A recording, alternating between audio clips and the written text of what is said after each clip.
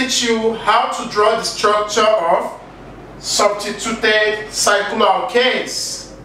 Let's take a look at this question here that says, draw the structure for 1-bromo, 3-ethyl, 5-methyl cyclohexane. Now remember, in the previous video, I told you that whenever you want to draw the structure of any organic compound, the first thing to locate is the longest chain. And how do you locate the longest chain, which is the parent's name? How do you locate it? The last name in the structure given to you.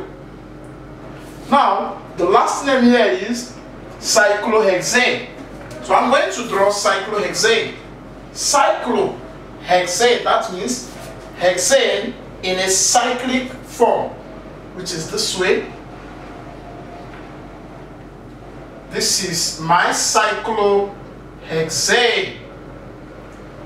When you draw the longest chain, which is cyclohexane, number the carbon atoms you have drawn. You can start here anywhere. 1, 2, 3, 4, 5, and 6.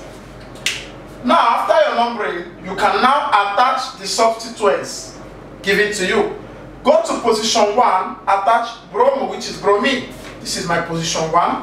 I'll put bromo here, that's bromine.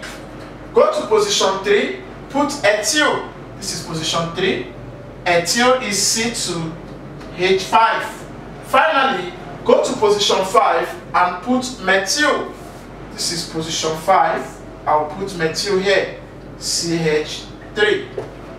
And that is the answer to the question. This is 1-bromo, 3-ethyl, 5-methyl cyclohexane. I can redraw it if I like. I can make it to be in this form.